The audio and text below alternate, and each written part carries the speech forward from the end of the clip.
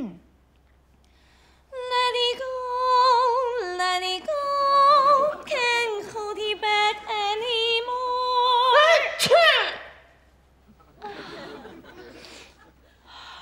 Let it go, let it go, you never see me cry. Excuse me, 你是对英文过敏吗？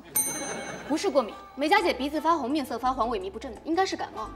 我坐得离你们远一点，免得传染给你们。一个喷嚏至少包含10万个细菌，飞沫喷出的速度可达每小时160公里，2秒内就能污染室内空气，5分钟之内可以扩散到房间的各个角落。美嘉姐，坐远点是没用的，你要戴口罩。一菲姐，你唱的歌怎么跟我听的完全不一样？有一种动画片里混了广场舞大妈的感觉。胡老师唱的是民族唱法的《随他吧》，他3天后要去敬老院慰问。大爷大妈们想紧跟潮流，又怕听不惯，于是胡老师想了一个2全其美的办法，用民族唱法唱英文歌。你为什么看起来也不一样？那个莲跟你有仇吗？你要拍死他吗？我参加了一个叫 Bring Man 的比赛，听到问句就忍不住想回答，顺便练练按铃手速。我只听过 Running Man， 练的是跑步速度。那是跑男，我参加的是脑男。这是一档全国性智力竞技节目，各地有志青年聚集在一起，比拼脑力，展现科学的力量。过几天就是全国总决赛了，我在最后冲刺。这个冲刺，论吸猫患者吸入体内的白种激素，磷酸奥司他韦对季节性流行病毒感冒患儿血清炎性因子水平的影响。这是什么鬼？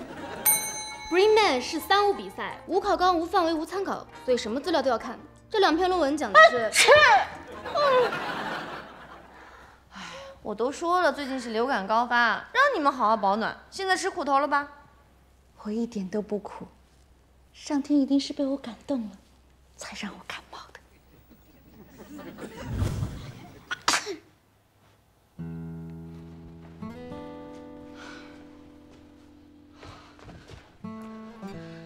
这药也吃了，针也打了，怎么还打喷嚏还发烧啊？我们才刚从医院回来，宝宝又不是超人，没有那么快退烧的。这眼角有黄色分泌物，会不会发炎了？这是眼屎，这儿有根金黄色头发，会不会变异啊？正常，这就是根胎毛。这耳后有个黑痣，你说会恶化吗？是遗传，我耳朵会不会也有啊？不对，我看今天医生脸色不太好，你说他会不会有事瞒着我们？你追问了人家半个小时，他脸色能好吗？不许再给医生发信息了。还有啊，离宝宝远一点。医生说了，这是病毒性感冒，传染性很强的。我不怕传染，我要陪着小布，看着他好起来。你要怕传染，你走远一点。我怕传染。想当初你重感冒，是谁寸步不离的照顾你？结果你把感冒传染给我，自己倒好了，你忘了？哎，你说小布要是把病传给我，他是不是就好了？你想干嘛？要是我能替小布生病，我一定挺身而出。小布可是我的心头肉，要挺身而出也是我先来。拉倒吧你！你成天喊着减肥，对你身上其他肉也没好到哪儿去。小布，为了你，爸爸愿意承担一切痛苦。你排队。小布，把病传染给妈妈，快好起来。该我了。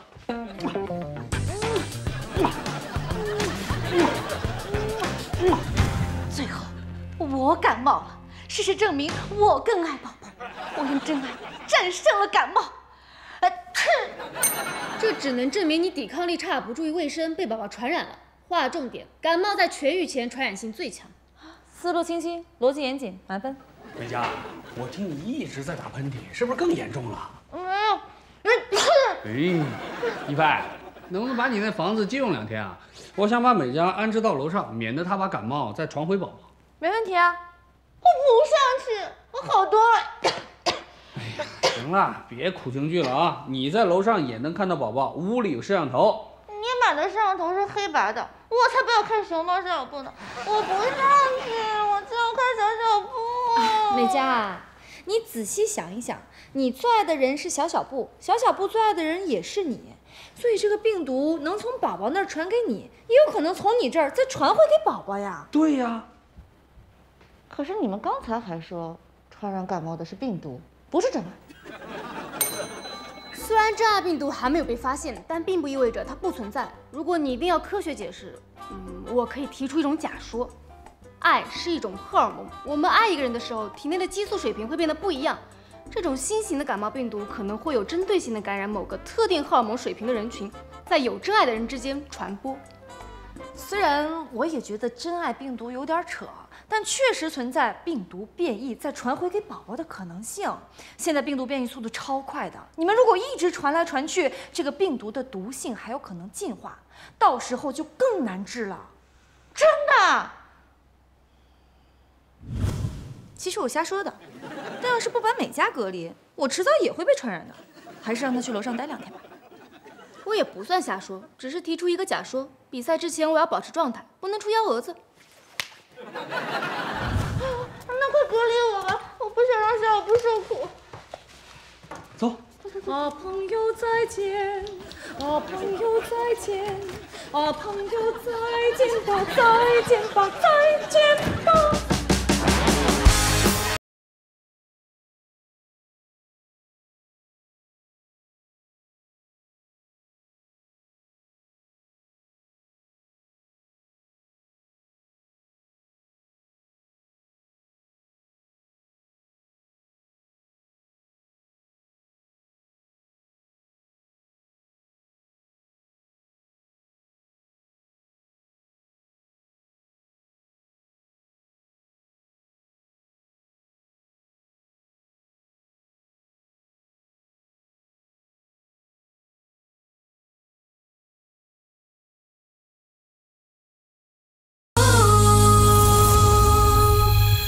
谢谢你对我微笑，10年相伴，这一路哪一步哪一步，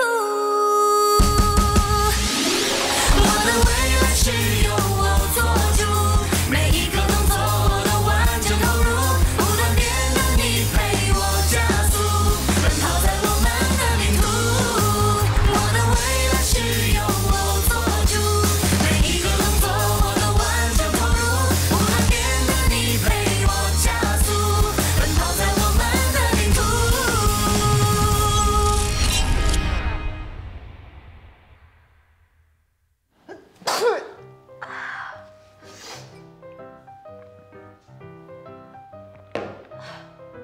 小布，妈妈好想你。美嘉，喝粥啦！怎么样，好点没？头疼，站不起来，也没什么好招待的。这感冒药挺新鲜的。这是给你吃的，赶紧把粥喝了。小布发现我不见了吗？发现了呀，还不肯喝奶，我只能穿着你的衣服，戴上假发，把奶瓶放在胸口，他才肯喝。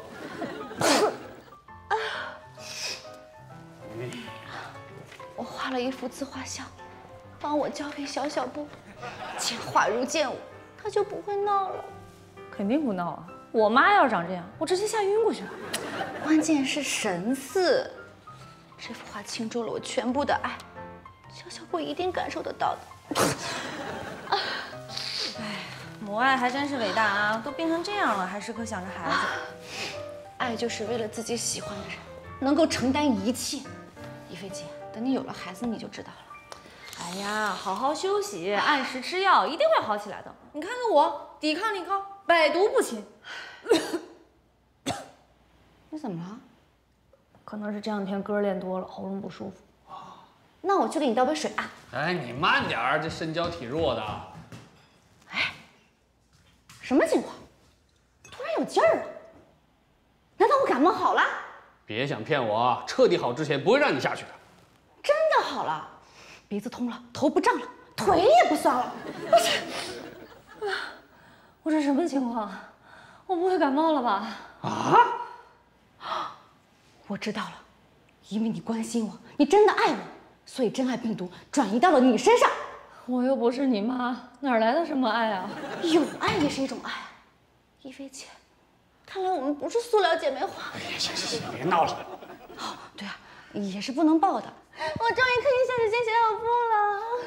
母爱是爱，有爱是爱。你跟子乔不是爱啊？为什么不传染给他？我知道了。因为我身体好，脚卫生。不，因为你不够爱我。姐姐，不要搞事情好不好？这是真爱病毒，一菲姐和大力都认证过的。一菲姐被感染了，你却没有，说明你还没有一菲姐爱我。这样传出去，我的面子往哪儿搁啊？一菲姐，快传给我，我好传给子乔。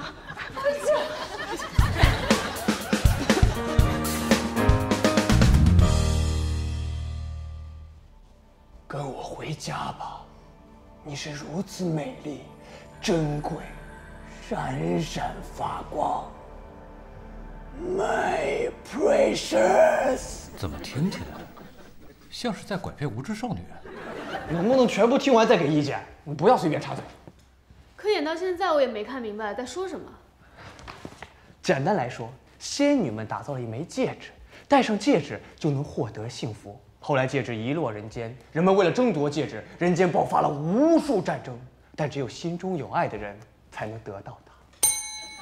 灵感来源是托尔金的魔戒，只不过改成了幸福版。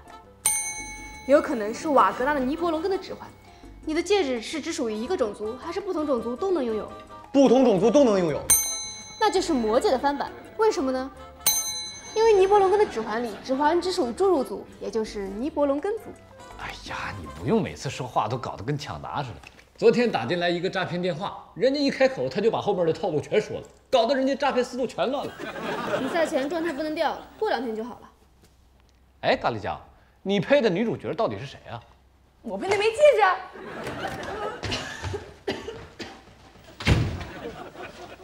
哎呀，快活啊！反正有大把时光。这声音就像灭霸吃了3个擎天柱，又被绿巨人掐住了喉咙。丽菲姐，今天不唱美声了？唱不了了，感冒了，我就奇了怪了。我本来好好的，结果站在美嘉面前，他一个喷嚏，我就，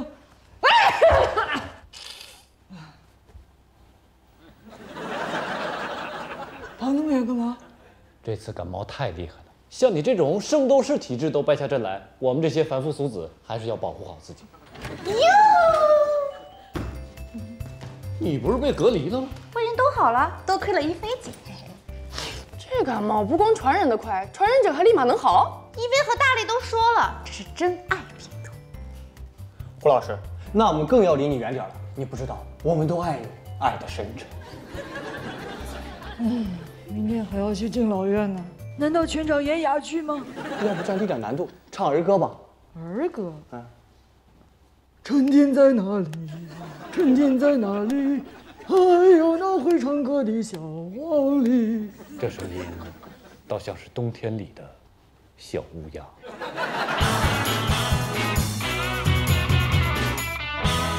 来，尝尝我亲手做的板蓝根奶茶，有病治病，没病防病。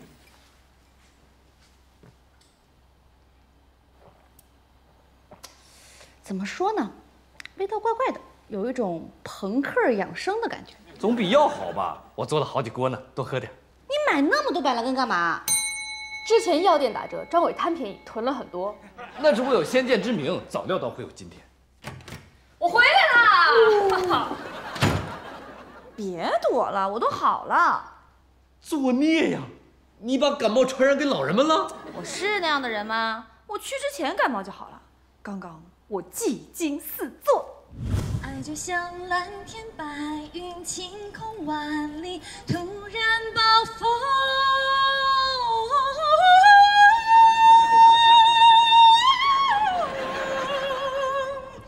雨。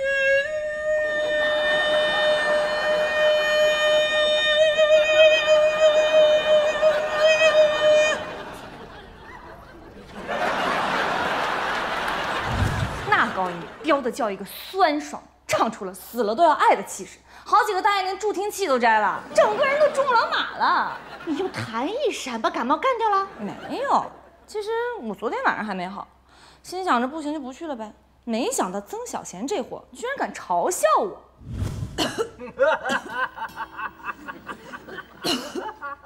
哎呀，不是亲眼所见，还以为对面坐的是杨坤呢。动力火车的歌你会不会唱？药也吃了，澡也泡了，一点效果都没有。快想想办法呀！我能有什么办法？真爱病毒什么都是胡扯，你就是因为我不在身边，不珍惜自己，在追剧中堕落，在游戏中沉沦，不穿秋衣秋裤，露胳膊露腿，现在病了吧？别说风凉话了。我真的爱莫能助啊！要不然你凑近点儿，我帮你擦擦鼻涕。哎呀，隔着几千公里，我都能感觉到你的唾沫星子哟，真的是。你，我怎么打喷嚏了？哎，我怎么感觉整个人舒服起来了？什么鬼？我怎么感冒了？你不会是在追剧中堕落，在游戏中沉沦，不穿秋衣秋裤，露胳膊露腿了吧？我这里是沙漠，我穿多了不得热死啊！难道真爱病毒是真的？你把感冒传染给我了？哎，蔡小贤，你还挺有用的嘛！这不科学！我知道了，我知道我为什么会感冒了，因为我对你完全没有抵抗力。哎呀，这话听起来真甜，但你现在这嗓音说出来，真挺恶心。反正都感冒了，我至少挣个好评啊！我明天还要做节目，我怎么办？哎呀，我呢一会儿还要给金老院问问演出做准备呢，你自己想办法吧。临走前送你一首歌，啊，朋友再见，啊，朋友再见，啊，朋友再见吧，再见吧，再见吧。隔着屏幕也能传染，这感冒开挂了吧？吴老师平时锻炼身体，又吃了药，好得快不奇怪。曾老师可能工作太忙累着了，所以才感冒了。凑巧在同一个时间发生了熬夜。我觉得没那么简单。哎，你之前复习的时候提到过一个理论，叫什么？量子纠缠。量子是孔子的表弟吗？量子是普朗克提出的物理学概念，是能表现出某物质或物理量特性的最小单元。量子纠缠是指在微观世界里，不论两个粒子之间距离多远，一个粒子的变化都会影响另一个粒子。这一现象被爱因斯坦称之为诡异的互动性。对。病毒会不会在进化和变异的过程当中，点开了量子传染的技能树？量子传染？这边的人感冒了，远在天边的另外一个人也感冒了，这和量子纠缠的状态是不是很像？不存在你说的这种情况，我们可以看下一题了。科学就是先有假设，再有验证的过程嘛。你自己也说了，既然感冒能进化成真爱病毒，那为什么不能进化出量子传染呢？张伟，你的科学素养确实有所提高，但我很确定地告诉你，感冒传播和量子纠缠绝对没有关系。发个朋友圈，让大家小心量子传染。如果身边没有水，让亲朋好友在视频里喝水，只要认真观看视频，自己也能补充水分，这叫做量子喝水。哎，好了，至少现在病毒已经去阿拉善沙漠了，我们现在安全了。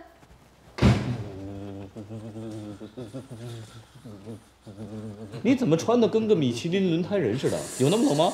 我好像感冒了。啊，切！不感冒不是好了吗？是谁传染给你的？这事儿很玄乎，说出来怕你们不信。啊，是啊，是啊。何老师，病了吃药，找我干嘛？能吃的我都吃了，没用啊。子乔，有没有什么毒方子？江湖救急，我一会儿还要做节目啊。我早就不卖大力丸了。哎，你可以模仿唐老鸭，说不定效果更好。别开玩笑了，我真的很着急。我马上就要直播了，咱朋友一场，我特别想为你分担痛苦，但相隔千里，我也没办法呀。哎，你擤鼻涕能不能轻点啊？好恶心啊！我都打寒碜了。哎，怎么打完喷嚏，人感觉舒服多了？嗓子好像也通了。我怎么突然觉得冷了？你感冒了？子乔，不愧是我的好朋友，你把我的痛苦给分担了，谢谢。我要去直播了。哎，你别走啊！我马上要直播。你把感冒收回去。我144步的期间，太恐怖了！病毒通过量子传染又回来了。没有量子传染，曾老师吃了感冒药并自然就好了。老布得感冒太正常了，笑笑布和美佳姐都感冒，他和病人接触最多，能不感冒吗？我也觉得没道理，还是你懂科学。曾老师都能把感冒传染给你，我却不能。难道你和曾老师才真爱？别瞎猜了，真爱病毒是我瞎编的。啊，行了，不管真爱病毒是真是假，感冒病毒可是真的。咱们公寓现在是重灾区。张磊，你再煮点板蓝根，我去弄一消毒水。我去楼上住几天吧。注意，千万别给我们打电话，小心量子传染。呀！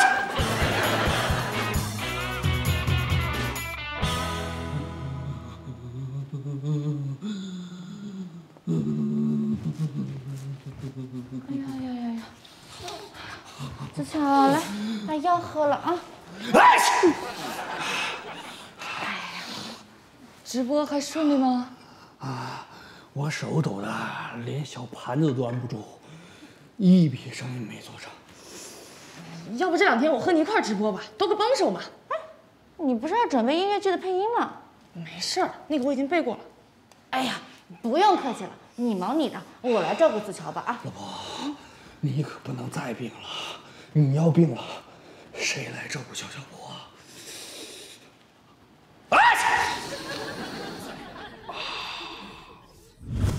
糟了，如果咖喱酱被子乔传染了怎么办？曾老师和子乔之间有爱也就算了，子乔如果跟咖喱酱之间也有爱，我面子往哪搁？不行，我要想想办法。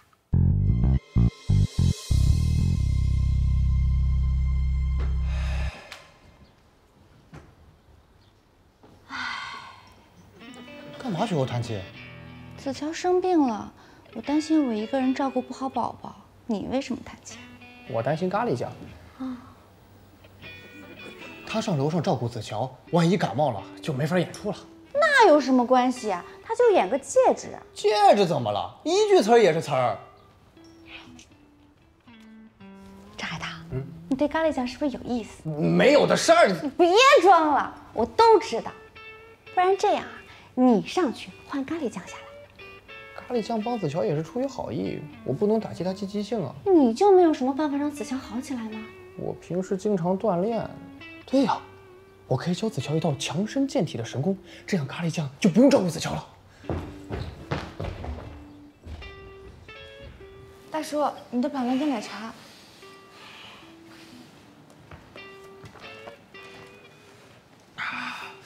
咖喱酱，张伟说板蓝根快用完了，你帮我再去买点儿。好嘞。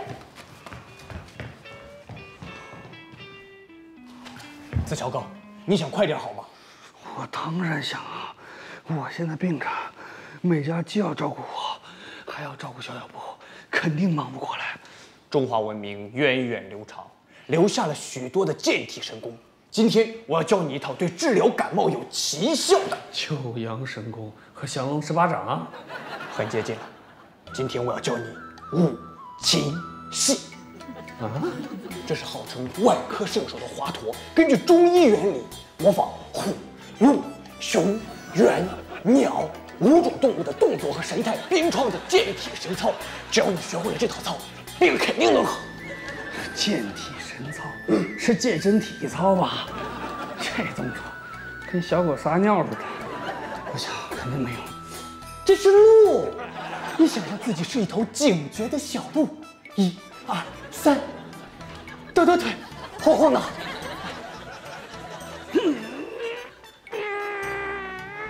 不行，我人太虚了，走不了。没关系，我还有一套神功——九阴神功和铁砂掌，更接近了。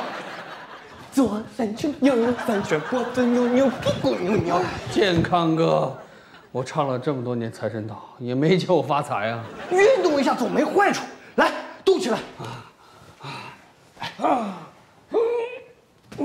很好。左3圈，右3圈，脖子扭扭，屁股扭扭。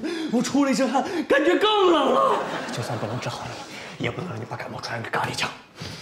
来，用喷嚏喷我，不要联系我。大哥，你这么变态的要求，我实在没法配合。你这么不配合，到底还想不想病好了？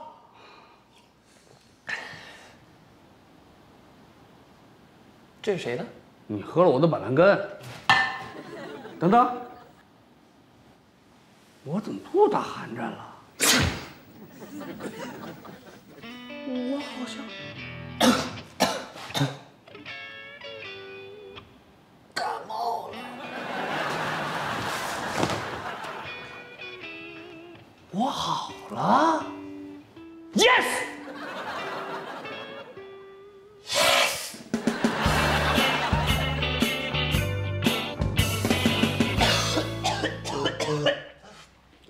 感冒，你别狂。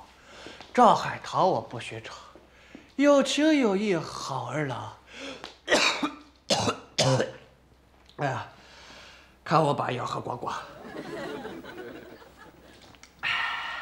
把口罩戴上。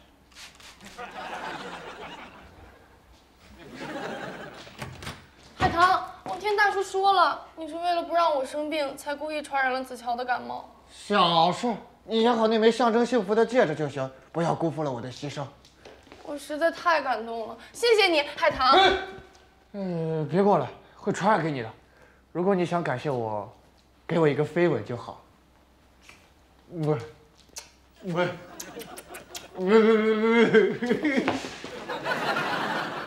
你的感谢我收下了啊。哎，我嗓子好像不疼了。我怎么流鼻涕了？我的声音怎么了？难道你把感冒传染给我了？飞吻都能传染，这量子传染太厉害了吧？张伟，我板蓝根快喝完了，你还有吗？哎，你先别过来，我先做个简单的隔离。拿着，别出圈。咖喱酱也感冒了，我这声音还怎么配音啊？大力，你这么聪明，有没有办法？我只能给你个眼神的鼓励，加油！眼神有用的话，要感冒要干嘛？等等，还真有点用。我感冒好了。大力叔，你眨眨眼就感染了？这不科学。哎，来，快坐。哎呀，好烫啊！大力，你发烧了啊？大力，好姐妹，我这就去给你找感冒药。她为什么叫我好姐妹？因为你帮他带走了感冒病毒。哎，真爱病毒不是你提的吗？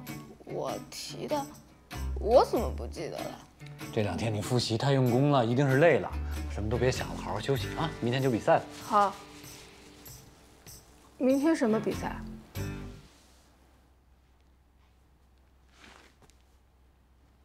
大力怎么感觉傻了？瞎说，他就是感冒了而已。咱们感冒也没有影响智商啊！你明天还要去参加知识竞赛，记得吗？哦，记起来了，我刚刚又复习了一轮。你们来考考我。请听题：有一只熊掉到了一个深19.617米的陷阱里，下落的时间正好是2秒。请问这是一只什么熊？要用重力加速度算地理位置。南极熊。南极没有熊，连按铃的速度都变慢了，应该只是个意外。我们再测一题。免疫学上，重症肌无力属于自身免疫病，导致患者肌无力的原因是运动太少。答案是受病毒感染后，刺激机体产生某种抗体，这种抗体除了能与病毒结合外，还会阻碍神经传导，导致肌无力。换句话说，病毒阻碍了神经传导。你好厉害啊！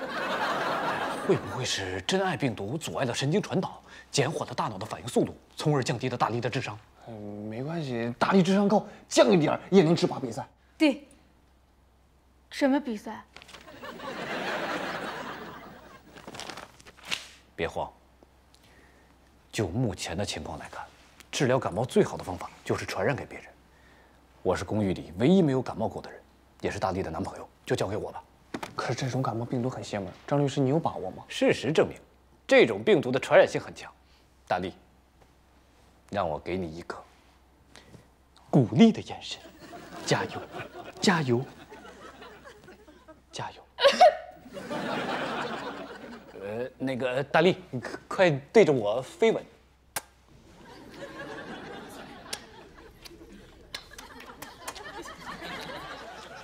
感觉怎么样？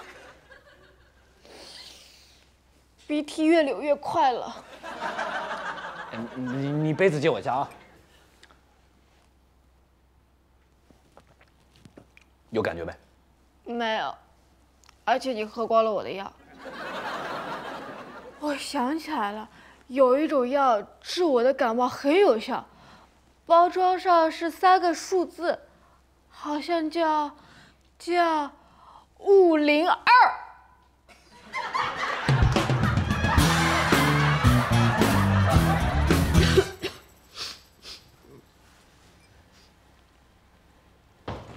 来了，我把所有的感冒药都找来，看看有没有你说的那种。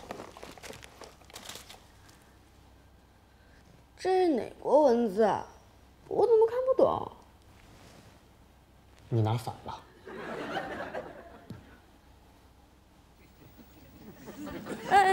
你还记得药长什么样吗？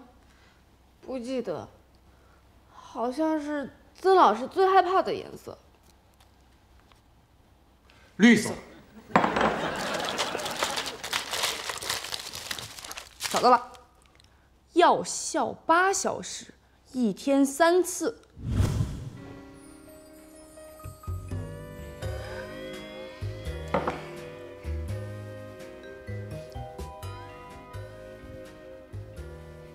你笑什么？不是药效8小时吗？是药的时效8小时啊。哦。我感觉我的智商恢复了一些，你们考考我。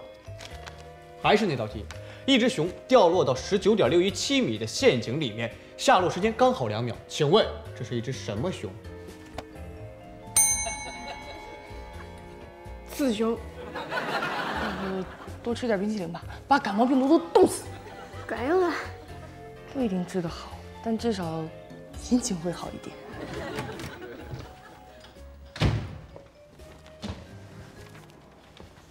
美嘉说，他把自己的画像递给一菲的时候，就把感冒传给了他。大力，我画了一张你的肖像，你快把它递给我。张律师，你画画是哆啦 A 梦教的，但凡有手指都比你画的强。哎呀，时间紧迫呀，神似就可以了。快，边打喷嚏边把画像递给我。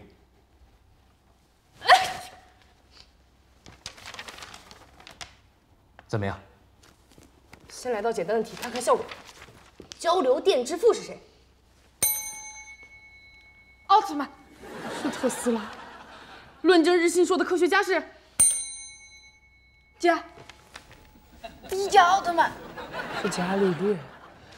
这道题你一定知道，普朗克常数大约等于多少？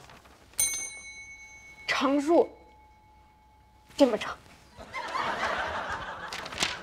别着急，我还有办法。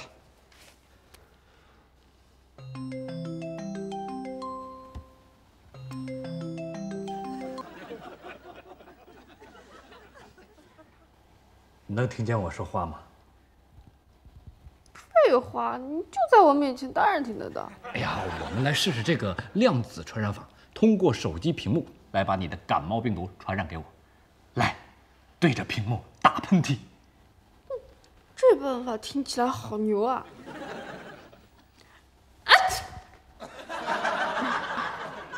感觉好点了吗？好像好点了。我们再来道题试一试。一杯咖啡里面含0.194克咖啡因，那么这杯咖啡里面有几个咖啡因分子呢？1得1，1二得2。难得看到有人乘法口诀比美嘉姐还烂。大力啊，要不我看这个明天的比赛还是放弃了。不要轻言放弃，我还有一个办法。书上说，蒸桑拿可以促进血液循环，排出体内垃圾。你感觉好点了吗？好多了。这论文写的真好，完全停不下来。可是第一页你已经看了1个小时了。好吧，我看不明白。明天比赛，全国的观众都会知道我是一个白痴，我会被钉在历史的耻辱柱上。大力啊，你要不退赛吧？临阵脱逃，我还是会被钉在历史的耻辱柱上。趁我一鸣还在，我打算写本自传。哎，你才多大，写什么自传啊？对我来说，没有智商和死了是一样的。好了，你永远是我最聪明的学生啊！别争了，睡会儿吧。我本以为只有用钱解决的问题我才搞不定，现在看来不用钱的问题我也帮不上忙。你已经尽力了，是这感冒太邪门了。连海棠都能感染子乔，我为什么不行啊？难道我们不够相爱吗？也可能是你板蓝根奶茶喝多了，毕竟你2天喝了3缸。我现在还能做些什么来帮大力赢得比赛？哎呀，现在这情况就别指望赢了，但至少你可以陪着大力嘛。你是说，让我陪着大力一路走下去？你终于认同我了？不，我的意思是，你应该陪大力去比赛，不然他有可能连路都不认识。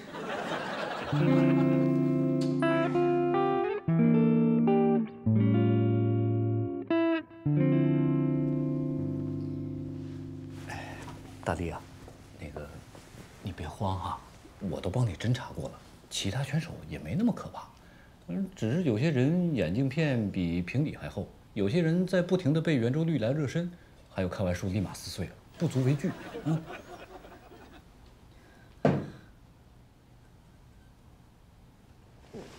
我给大家打个电话报平安。嗯，我的手机怎么有这么多按钮啊？先好好比赛吧，我帮你充个电啊。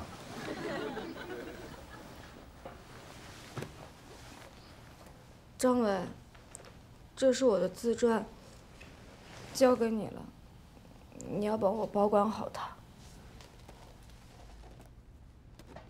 这么厚啊？怎么一个字都没有啊？我不记得发生过什么了，但我觉得至少发生过这么厚的事情。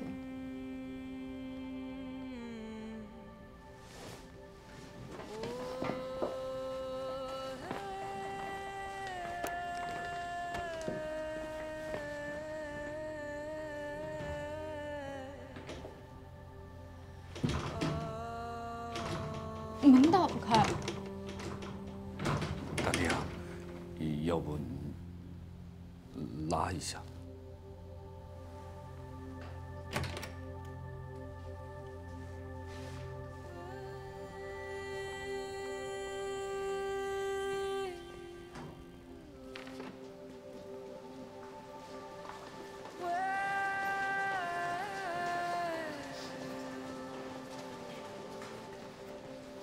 我到底漏了什么？眨眼、飞吻、打电话、喝饮料、递画像、视频聊天，等等。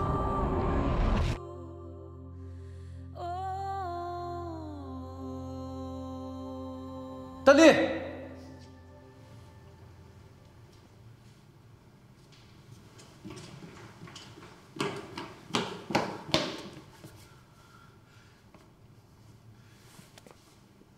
你会好起来的。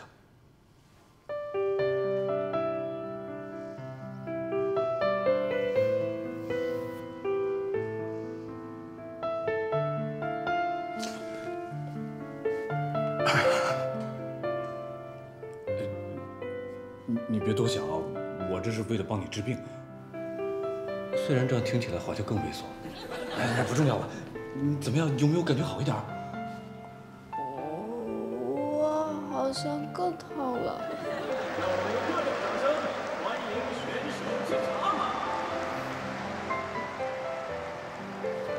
大力，加油！我会一直陪着你的。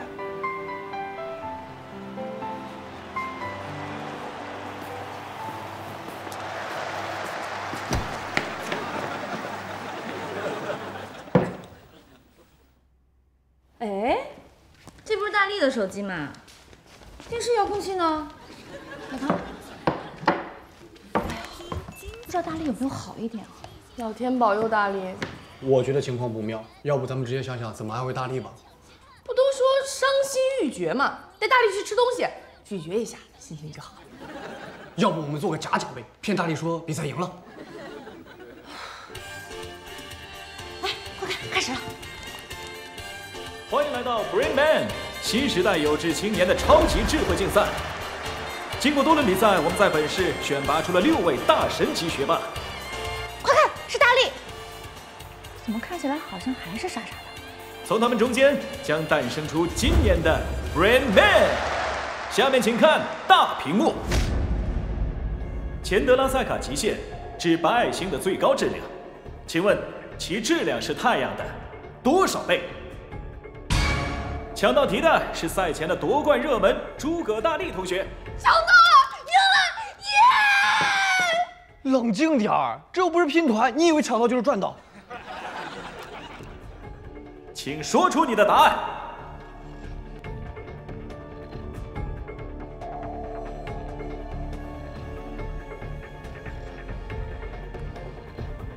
质量约为3乘10的34方公斤，是太阳质量的1.44倍。答对了。让我们进入下一题。热力杀菌是研究最深、使用最广的杀菌手段。请问，湿热杀菌法最常用的温度是多少？为什么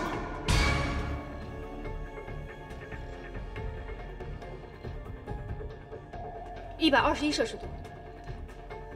因为每种细胞生理活动都有温度上限，一旦超过上限，蛋白质酶核酸就会被永久破坏，细胞不可逆死亡。经过反复实验，科学家发现，在121摄氏度下进行20分钟左右的湿热杀菌，基本可以杀灭所有的常见病菌。于是，121摄氏度加热20分钟，慢慢变成了湿热杀菌的标准程序，流传下来。当然，在温度没有达到121摄氏度的前提下，只要加热足够长的时间，一样可以起到杀菌作用。完全正确。他好像恢复正常。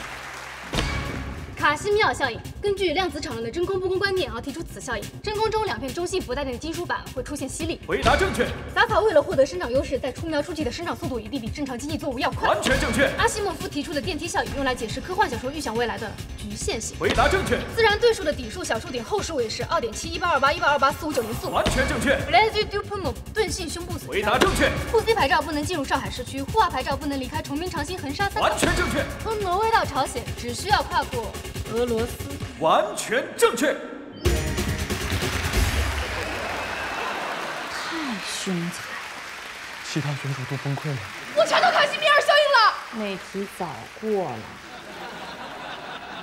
目前甲型流感病毒根据 H 和 N 抗原不同，分为许多亚型。H 有18个亚型 ，N 有11个亚型。H 代表红细胞凝聚素 ，N 代表神经氨酸苷酶。完全正确。哇，这么冷门的问题，你是怎么做到秒答的？前2天有心感冒，顺手查了一下。在诸葛同学身上，我仿佛看到了人脑超越电脑的希望。最后一题，如果还能答对，就是大满贯。请看大屏幕。爱是人类进步和发展永恒的主题。爱总是披着一层神秘面纱。化学家发现，在恋爱不同阶段，人体内会分泌不同的激素。用5种激素作用于人，就能模拟出爱情整个过程的感受。请说出这5种激素的中英文全称。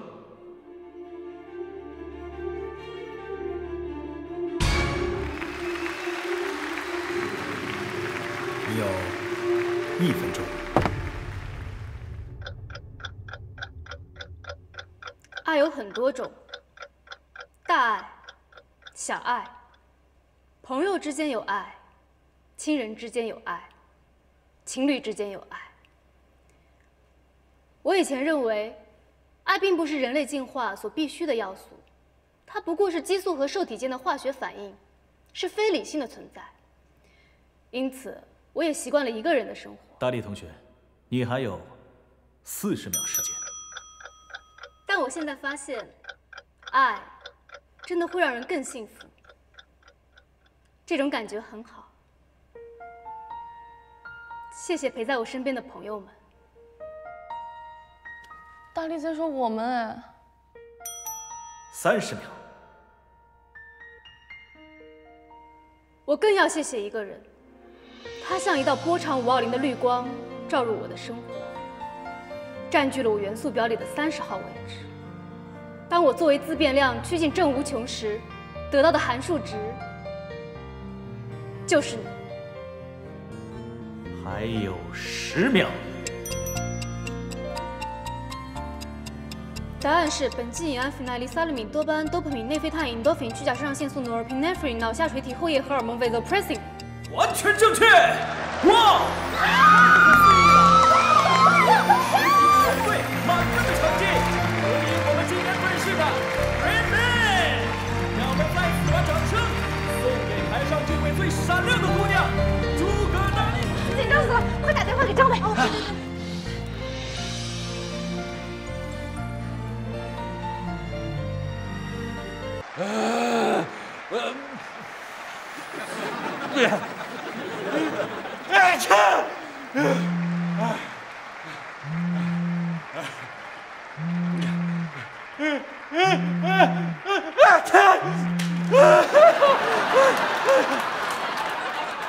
看完这一集，大家可能会问：真爱病毒到底是不是真的？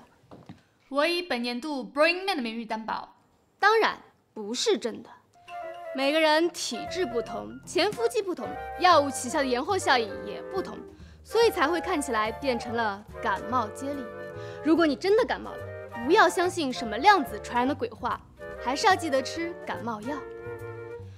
这么说起来，张伟白亲了我一下。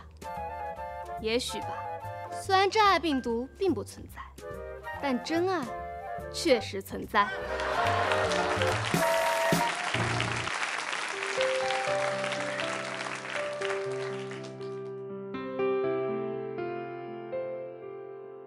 唱起这歌谣，想送你一份最好礼物，却有些困扰，不知道从哪儿开始寻找，有钱买不到，却能让所有烦恼的笑，独一无二的幸福暗号，犹如冰冷黑夜里的火苗，爱奇妙燃烧，被你紧紧拥抱，让我依靠，爱闪耀环绕，跨过千山万水，只为你的微笑，爱奇妙燃烧，被你紧紧拥抱，让我依靠，爱闪耀环绕，跨过千山万水，